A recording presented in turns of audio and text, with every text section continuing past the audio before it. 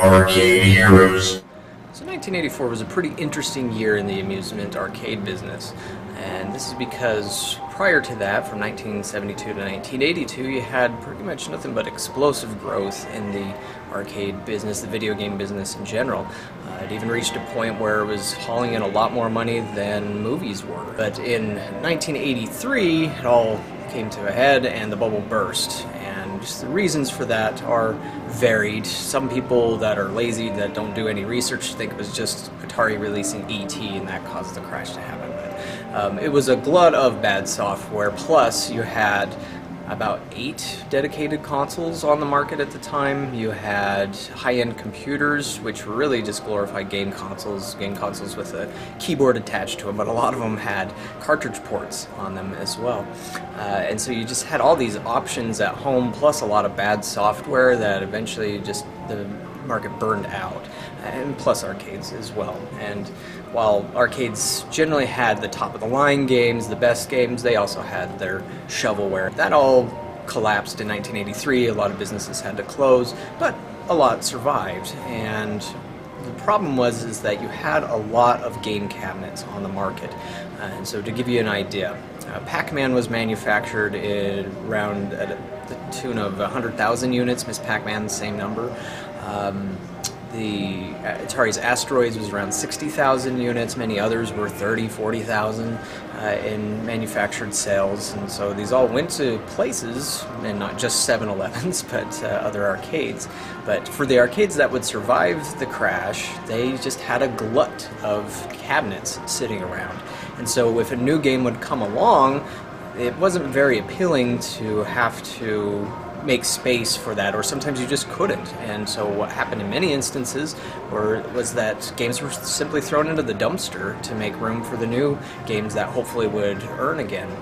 And so to tackle this issue, this problem that the industry was experiencing, different manufacturers came up with the idea of conversion kits. Now, 84 wasn't the first time that a conversion kit was released, but it just wasn't very common prior to this.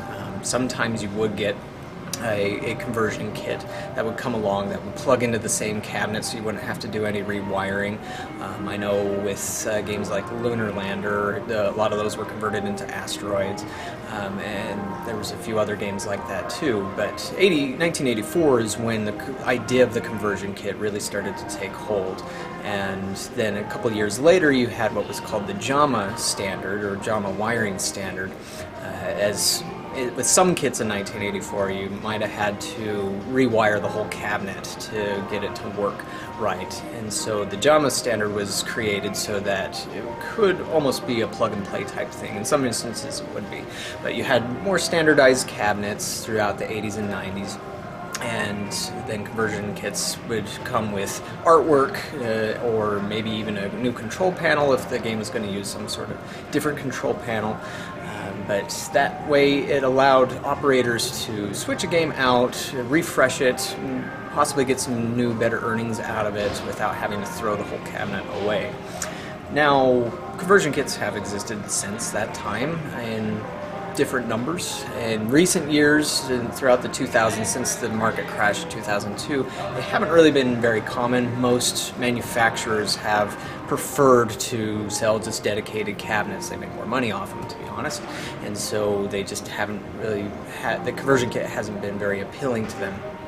And then in the Japanese market, you've also had a little bit of an issue too, where it used to be Japan was the region that gave us the most conversion kits, or PCBs or hardware boards that you could get, or whether you're a collector or an arcade operator, and swap it out on a new machine.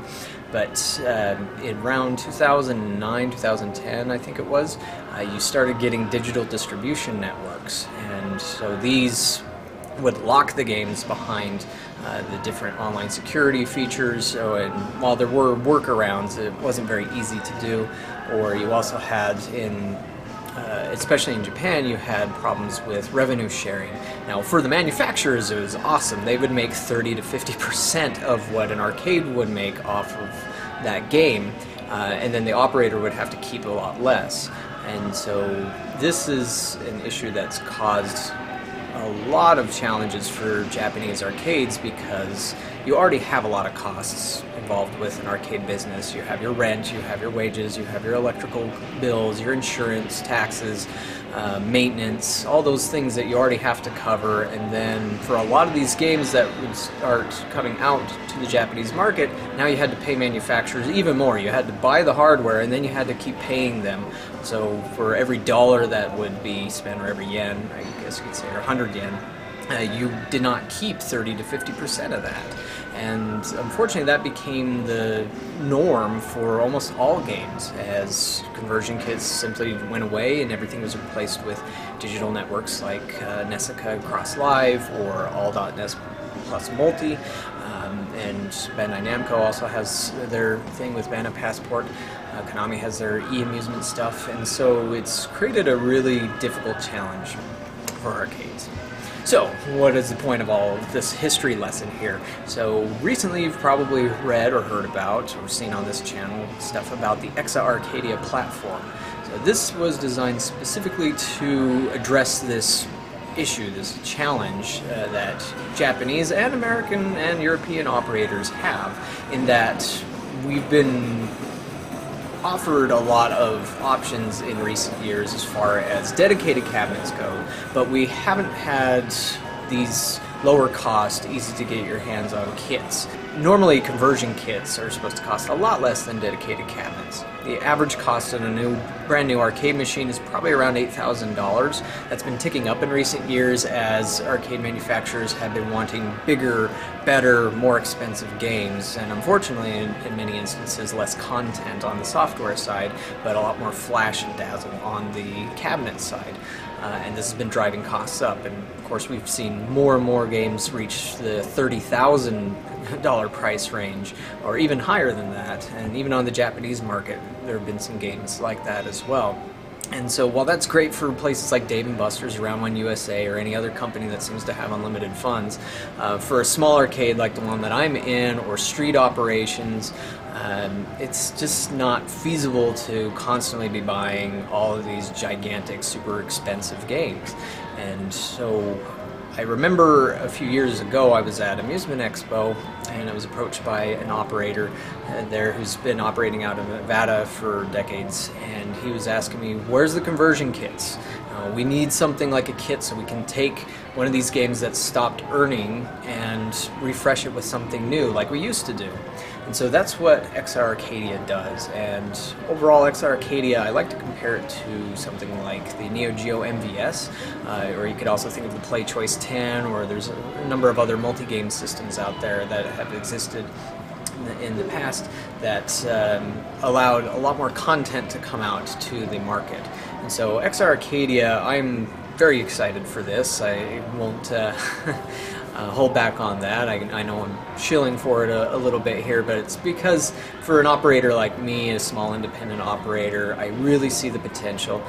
But even from the news side, just to give you an example, if you go onto Arcade Heroes right now, and on the top banner you see the different categories and you see new releases, you click on that. And if you look at 2019, I mean, we're still in January when I'm filming this, and normally at the beginning of the year we only have a few games, a handful of games, maybe like 10 or something like that are on the list as far as coming soon. And then by the end of the year we might reach 20 to 35 games. And if you click on the previous years, which I've been tracking since 2009, you can count through them and see that we've averaged since 2009 about 20 to 30 games per year. But with the Exa-Arcadia, already in January 2019, we have a total of 34 games at present for the North American region. 23 of those come from Exa-Arcadia. If it wasn't for those, we'd only have 11 games announced right now. And of course, as Exa-Arcadia launches and more developers jump on board and more content comes our way, that can stand to grow even further. And so, I mean, the potential here for content and coming at us at a much lower price point than a dedicated cabinet, I mean, that's very appealing because, again, we have a lot of costs, and as much as I would love to get my hands on a brand new, the flashiest, hottest game every time one comes out, I just can't afford to do that. But with Exa-Arcadia, that will be a lot more reasonable and a lot more possible to do. Now with the Exa-Arcadia, just a little bit of information on the hardware. The full specs have not been revealed, but it does allow you to include or install 4 different game cartridges in it, and they're these long stick-like things. I'm not sure how much space each one holds, or if they work like the Neo Geo did in allowing RAM or anything like that to be added to them. But the platform itself, we do know that it has 8 gigabytes of RAM, and on a power level it's comparable, possibly even a little better than the PS4 Pro or the Xbox One X. And so it should be capable of doing anything that those platforms can do, possibly even more. I guess it'll depend on the graphics card that they use as well. But it's a capable system. It connects to either JAMA cabinets or JVS. It was designed mainly for the JVS standard, which maybe not too many people know about in North America. It was very common in Japan with systems like the Naomi standard. Or sorry, the Naomi board, not standard. But JVS is somewhat similar to JAMA, and there's JVS I/O boards out there, and so it'll plug in through that. But yeah, this will give arcades a ample opportunity to grow and expand and offer a lot more options. So let's get into some of those games, some of those 23 announced games so far. Or actually, I'm sorry, it's 24 games here. So I'll play this sizzle reel as I talk about these games, and it's not the only the sizzle reel doesn't show everything that's on there, but it shows pretty much most of everything. So I'll start with the A's and we'll go from there. So the first game that was announced for the XR platform was Aka and Blue Type R. And so this was available on phones, and it does have some unique features to it. And a nice thing about the arcade versions and Exa is that it supports vertical, or Tate as shoot 'em up fans usually call it. So it's a vertical screen, so you have more space for firing, but it also supports horizontal mode. So depending on how you have your cabinet set up, you can do either one, but you don't have to go and change the screen for people, the physical orientation of the screen for people. You just set it up as is, and if you want to run 4 games in vertical mode, then you can do that, and they have several games to be able to fit that bill. Aka and Blue Type R is one of those. That's by Tano Shimazu. You have Akios Exa. This had previously been called Valkyrius Exa, but also this is a bullet hell type shooter, as you can probably see in the footage. Gets a little bit crazy, just like Aka and Blue Type R, but these games are looking to revitalize the STG or shoot 'em up game market, especially in Japan, but also here as well. I think there's a good place for that to be able to grow. You have Alien Field 3671. I'm not too familiar with this. I'm not familiar with the original game that this is based on, that this is remaking, so I tried to look it up a little bit, but it's so obscure, it really doesn't have a lot of information about it out there.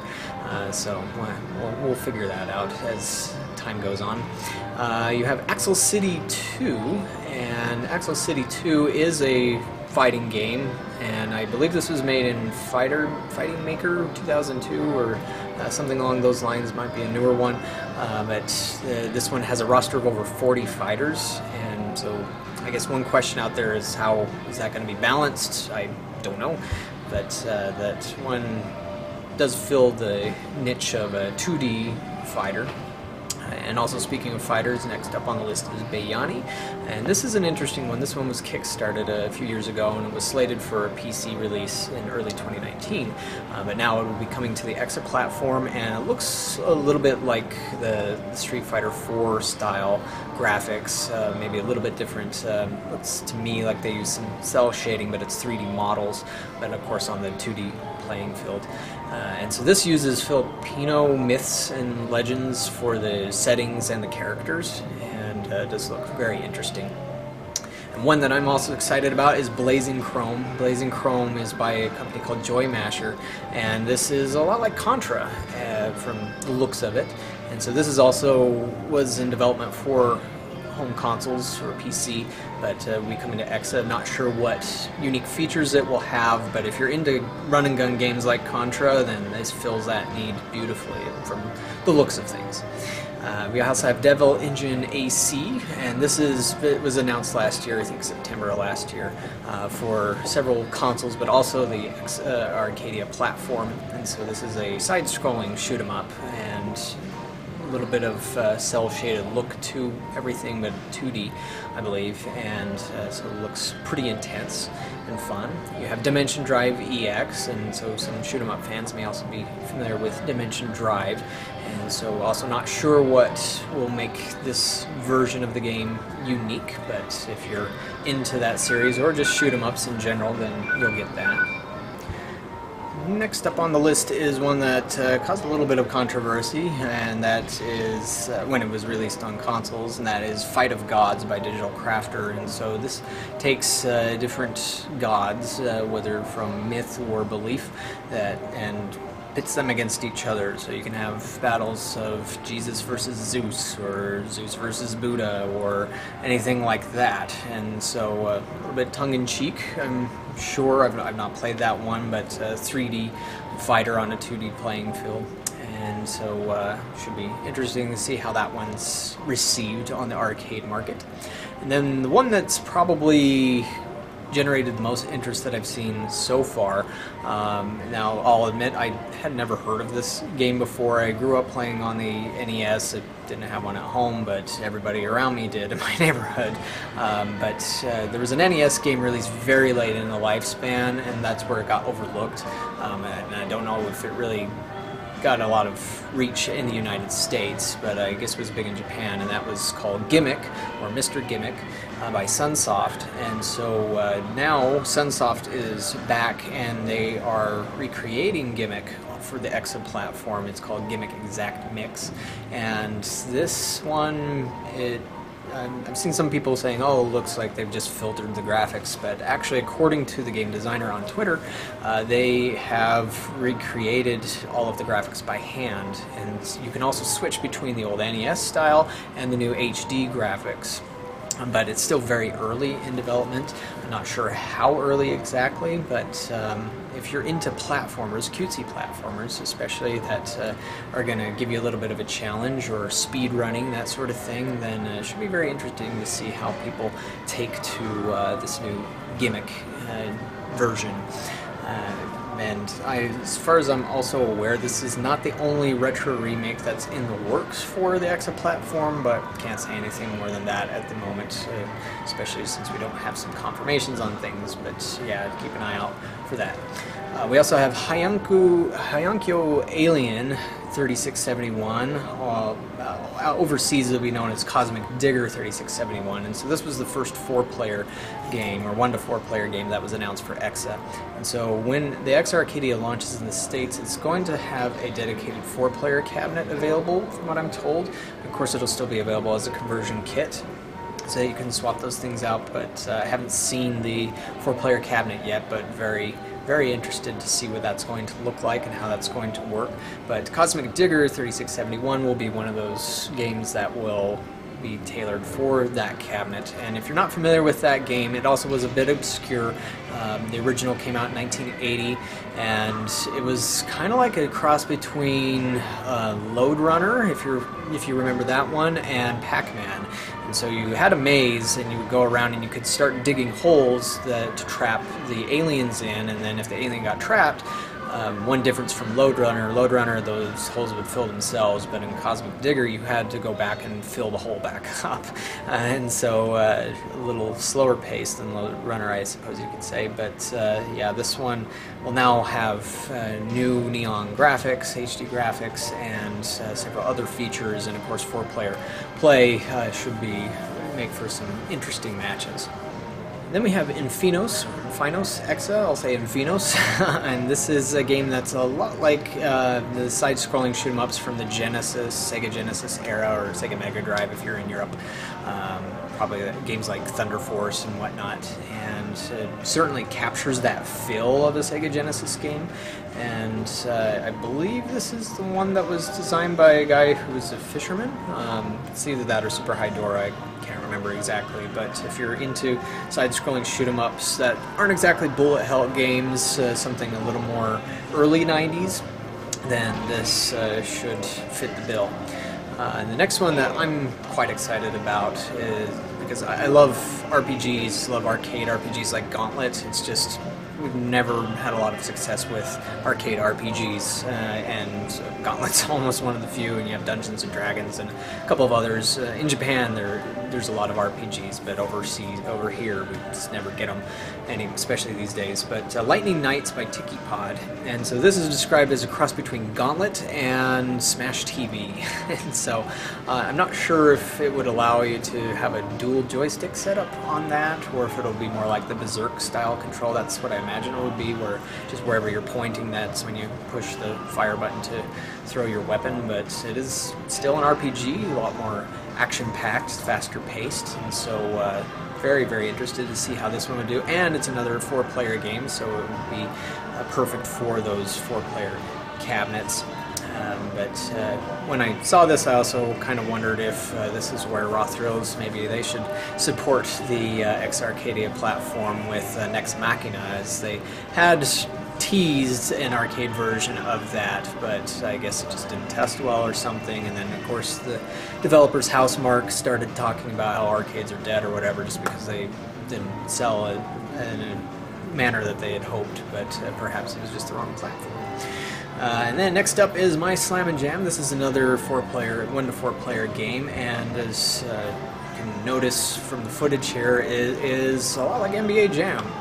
Now, this is a mobile game that was launched in 2015 for the Philippines Basketball Association, which I admit I had no idea existed, but this version will allow players to take their face from their phone, and it'll be mapped onto the players there, and you can also create your own team logos, and then you just have an NBA Jam style match, basketball match, and I guess the slam dunks are a little over exaggerated in this one, but very interesting to see how that one also pans out. One that wasn't shown at the JAPO event, the Japan Amusement Expo, which I guess I should have mentioned at the beginning, this is where a lot of this stuff has come from, is Ninja Soldier by M2, and so that had been talked about a little earlier in 2018, but not much is known about it, other than originally it was in development for arcades back in 1988, and it just was never released. But I guess whoever it is at M2 that was going through some old boxes found the design documentation, found maybe some of the assets, and so they've been working on putting that together. And so it's a vertical scrolling shoot 'em up with a ninja theme to it, and so it should be interesting to see that one make its way to the Exa platform. And then another 1 to 4 player game, and this one is definitely fits in the vein of party games, is Nippon Marathon Turbo Hyper Running by Onion Soup Interactive. And so this is a quirky running game, like an obstacle course game. And so 1 to 4 players take on an obstacle course with a lot of hazards and just try and get to the finish line first. And so with that, I really do imagine that we'll see some shouting and cheering at the arcades, as you tend to get with really good 4-player games when everybody's packed on the machine. So definitely looking forward to that one. And then back into the shoot-'em-ups, you have Saivariar, I believe is how you say that. If I butchered that, my apologies. Saivariar Delta, and so that is by City Connection, who's the IP holder of Jayoko's old IP. And so it's going to be very interesting to see how shoot-'em-up fans take to this platform where it has some of these well-known names on it. And so you can get Saivariar Delta on Steam right now, but as mentioned, there should be some unique features to this one when it launches on Exa, so look forward to that. And also in the area of a shoot 'em up game, and this one I find interesting because it is a little different, and that is Rival Megagun XE by Spacewave Studios. So this takes the concept of something like Super Puzzle Fighter 2 Turbo and combines it with a shoot 'em up, and so you have the screen split, and as you have enemies come down, you blast them and it sends things over to your opponent's screen, and so it's really you're trying to defeat your opponent by shooting better than they are, and so it's a pretty cool concept. Definitely should work well for arcades. That's something worth mentioning too, is that all these concepts that Exa taken on, they've rejected some concepts because they didn't feel that it would work out in arcades, and so they're trying to focus on things that they believe will work, and then they test out first to make sure that it is accepted in arcade environments. And so this is definitely one of those. And then next up, back into the bullet hell style shoot 'em up area is Shikondo Red Purgatory, by Deer Farm, and so I haven't seen a whole lot of details on this one other than the footage there, but I do like the art style. Looks nice and detailed, but keep my eyes out for that one and more details. Another one that is in the shoot 'em up area but is a bit more well known, it was released on consoles several years ago, is Strania EX, the Stella machine, and so I know that there are supposed to be some other features added to this, but there's also a uniquely themed Exa-Arcadia board that you can get. They had pre-orders up for a while. They aren't available anymore, but throw the picture up here of what that looks like. And so if you're really into Strania by G-Rev or G.Rev, then this would definitely be a good collector's piece, but that one will be available on Exa pretty early on. Might be a launch title. And then also in shoot 'em ups, but this one is, well, Strania was a vertical scrolling shoot 'em up, although it's on a horizontal screen. But the next one is Super Hydora AC, and that's a horizontal scrolling shoot 'em up that is very much like Gradius, or Gradius meets a little bit of Darius. And they also have a filter over the screen to make it look like it's on a CRT. Looks very nice, and I did get a chance to play that one at California Extreme 2018. Found it to be fun, and definitely a challenge, but fun. And the next one is one that was announced at the very end of JPO, but there's not a lot of details on it at this point, other than we know it's coming. But this is the Fallen Angels, and it wasn't announced who's working on this, but the Fallen Angels is a somewhat obscure one-on-one fighting game that was released by Psycho back in 1998. And I don't know if they sold a lot of units, and in fact it's believed that development wasn't completed on the game, as when it became available on emulation, and was found to have 4 characters inside of the ROM that weren't available in the main gameplay, and I guess some of the staff had left Psycho for SNK near the end of the development cycle, and so it just might have been incomplete. So hopefully what we get with the Exa version is fully complete and allow people to enjoy a solid one-on-one fighter that's maybe has some extra stuff thrown into it, and possibly may even be 100% exclusive to Exa, which would also be good for us operators. And then another fighting game, this one caught the attention of a lot of people back in June of 2018, and that is the Kung Fu vs. Karate Champ. This is available on consoles as Shaolin vs. Wu-Tang, I believe. But the Exa version will have some differences, not just in naming, but also characters. I have footage of this on my channel, and some people weren't very sure about it from that because some of the animations did look very odd, a little janky. But in the footage that was shown here at JPO, it looks a lot smoother. Things look a little more polished, and that's what I've also been told, is that it's been polished up quite a bit since then. And so this one I think will appeal to both casual and more hardcore fighting fans, especially if you're into something like Virtua Fighter. It's a little bit more along those lines, and so I had fun with it when I played at California Extreme. And then last but not least is, and this one I'm not 100% sure if I'm saying it right, Vritra Hexa. And so this one, what caught my eye about it is I loved Dragon Spirit when I was younger, and so this is like Dragon Spirit, but it's a side-scrolling version. But beautiful HD graphics, lots of cool details in the environments. When I was watching the live stream, I got to an area that had a lot of visceral gore in it. I mean, it wasn't anything that would make anybody throw up, but it just looked really cool. But yeah, that covers the whole range of announced Exa games.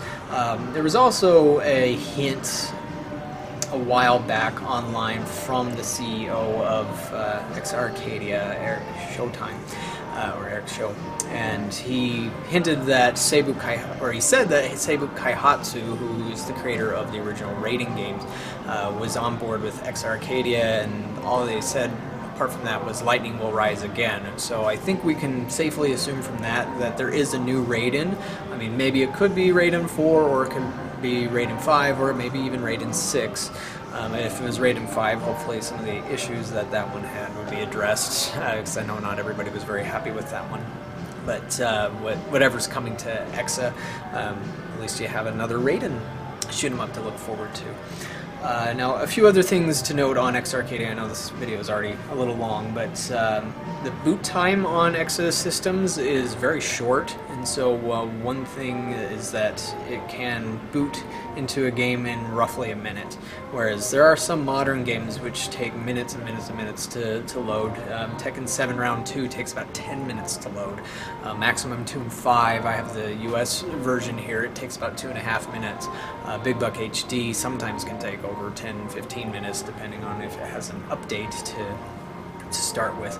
And that's a nice thing about Exa, is it does not require online. There is no forced revenue share. If you buy the games, you own the games. And so if you're an arcade operator or a collector, you don't have to worry about sending a monthly fee off to anybody based on how much has been played. And so that's a really, really appealing thing, and will be very beneficial to helping arcades stay open. Because again, we can't stay open by magic or by desire alone. We have to have cash flow. It has to be coming in for us to keep our doors open, and so if everything's being spent on bills or fees, then yeah, you're not going to have it to be able to keep the doors open. And last but not least, earnings. Earnings is an important factor for arcade operators. I know for gamers, they probably won't care very much unless you're just interested in game development and how games do on test, but Exa has been tested out on the Japanese market. They've done a lot of work with Mikado Arcade in Tokyo, which is one of the most successful video arcades in Japan, and what's interesting about it is it's a lot like, well, not a lot, but it's like my location, where I don't have any ticket redemption, and they don't have the Japanese version of redemption. They don't do metal games, they don't do crane games like UFO catchers and all that crap. They just do video games. It's a purist place, and they've tested a lot of games there. Normally some of their best games are the one-on-one fighting games like Guilty Gear, but when they tested out Kung Fu versus Karate Champ, it beat out Guilty Gear, and so Guilty Gear made somewhere, I think they said around $350. This was after the split. It made around $500 gross, but then they had to share some of that money with the manufacturer, or with Nessica, I think it is, and they ended up with only $350 net. But Kung Fu did $600 in that week of testing, and they were able to keep all of that. And he also said that all the games that they've tested have done more than 300 per week consistently. Aka and Blue, this is a very impressive number, did over $1,000. Now that's unheard of for a shoot-'em-up game. Now obviously on the Japanese market there's a few more fans out there for that sort of thing, but I mean, when I first got Darius Burst, Another Chronicle, it did just as well as my Terminator Salvation did. Now of course over time it went down, and whereas Terminator was a little more consistent, but still, I mean, if your Exa board is somewhere in the neighborhood of $2,000 to $2,500, and then the game cartridges themselves are $800 to $1,000. I mean, if you're able to pull off earnings like that, or even half of that, your return on investment is still going to be pretty fast. I mean, in this business, usually we're happy if we're getting a year's return on investment, but if you're able to do it in a few weeks, then it's a no-brainer, really. But yeah, overall this thing has shown some strong earnings potential. Granted, these numbers are not from the United States yet. Testing hasn't begun in the United States and won't begin until probably the end of February, early March, because they're going to be doing more tests in Japan now that they've completed with J-Apple.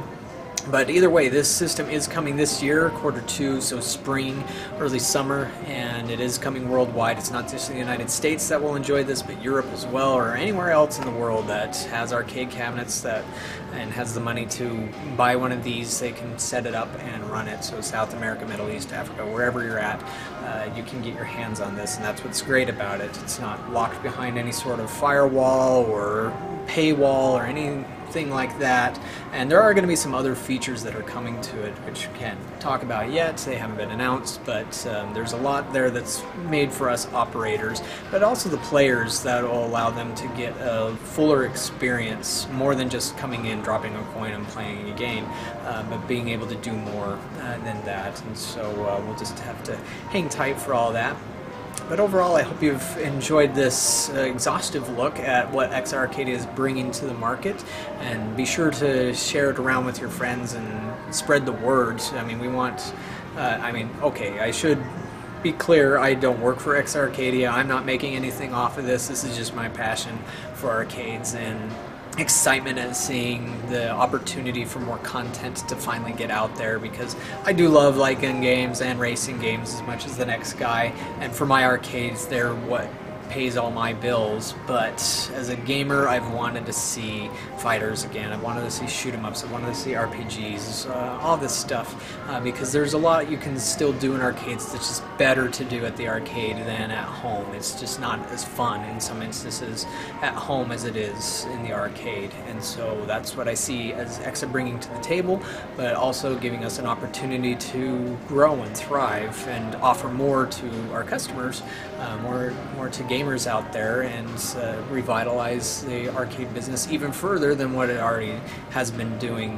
But part of the problem with all those really high prices is too much focus is going on FECs, on gigantic mega corporations that just, again, they have unlimited budgets practically, and they can throw all the money they want at all the hottest new games, but that's causing manufacturers to keep creating bigger new games that are super, super expensive, and so this is a much more affordable option, and so I'm very, very excited about that. And again, thanks for watching, and stay tuned to arcadeheroes.com for more news on the Exa-Arcadia platform, and we'll catch you on the flip side.